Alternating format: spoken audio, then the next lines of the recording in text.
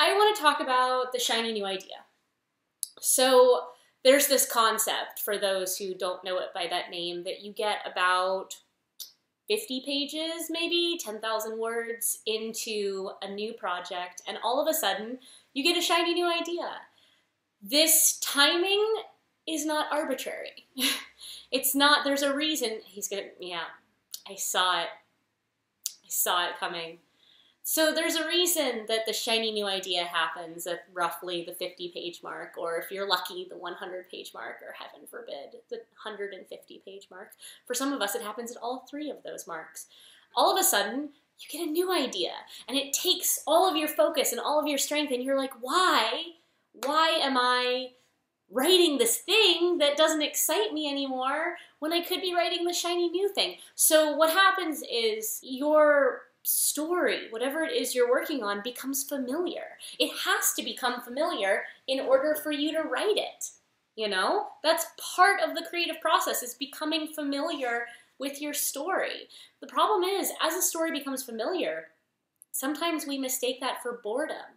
You know? And sure, in some ways it is boring compared to this thing that you know nothing about. It's the difference between potential energy and kinetic energy. Your shiny new idea, you haven't messed it up yet, right? You haven't had a chance to screw it up. So it's inherently better than the thing you're working on.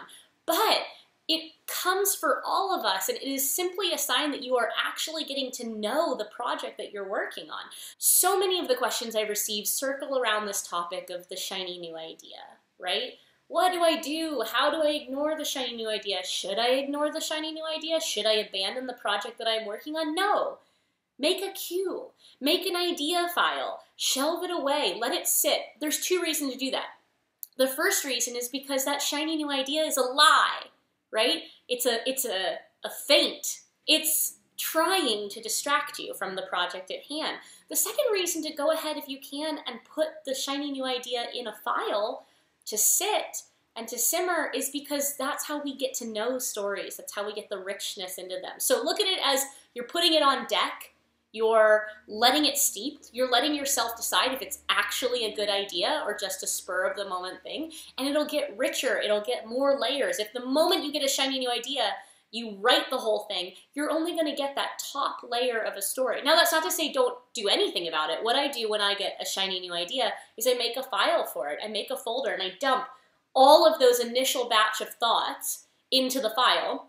I'll open it if I have a little notation on a character or something, but I don't abandon the project that I'm working on for the shiny new idea. And that's because the shiny new idea is a symptom of the book that you're writing now. It's not that the book that you're writing now is suddenly boring. It's that the book you're writing now is hard, right? The longer you work on a project, the more likely you are to quit it. The shiny new idea is trying to get you to quit. The reason being that the shiny new idea is all potential energy. It's something that you haven't touched yet. It's something that you haven't messed up yet. It's something that you're not familiar with. That familiarity is the core issue here, because what's actually happening is you are becoming familiar with the project you're working on. By about the 50-page mark or the 100-page mark, you have a pretty good idea of it. You're starting to feel it out. And that's really scary, because the more work you put into a project, the more mistakes you make. The more likely you are to have wandered off the course a little bit, right? And that shiny new idea, it's all potential energy. You haven't messed it up at all yet. And this kind of gets back to this idea of a first draft, right? One of the reasons that first drafts are so hard is because you have an idea in your head, and it's beautiful. And then you put the idea on paper. And the first draft is a chasm apart from the idea in your head. It is, in fact, the farthest that idea in your head will ever be from itself, right? Over the course of revision, we try to reduce the gap between the idea in our head and what is actually on paper. But a first draft is the farthest thing from what we want it to be, and we have to decrease that distance. But we don't decrease that distance in the first draft. That's something that we do in future drafts as we work, and I always picture it as like a fishing reel, and you're like reeling it back in towards you. The first draft is you casting that line really far out, and that's a scary, hard process, which is one of the reasons that the shiny new idea has so much power over us. So I don't give in to the shiny new idea. I recognize it as my brain trying to trick me into giving up on something. And really, it just means that I'm actually starting to get to know my story. It's less fun sometimes as it goes on, but you have to become familiar with a project in order to execute it, right? There's a reason that so many aspiring writers, or aspiring authors, I should say, if author is the occupation, damn it. If author is the occupation and writing is the act, so many aspiring authors, so many writers out there start projects and they don't finish them. And it's because it's a combination of becoming scared, becoming familiar with a thing and mistaking familiarity for boredom, and giving in continuously to the shiny new idea, right? So if you're able, what I recommend doing is creating a file for every shiny new idea.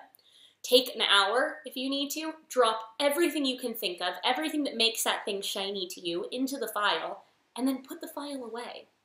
I continually have 6 or 7 projects in those files, and they sit on deck, and then some of them, by the time I'm ready to take on a new project, they're ready, and some of them I realize, it wasn't actually a good idea. It was just different from whatever I was working on now, which is what made it seem appealing. So, shiny new ideas, man. We all get them. They are tricksy things. They're meant to distract us, but don't get distracted.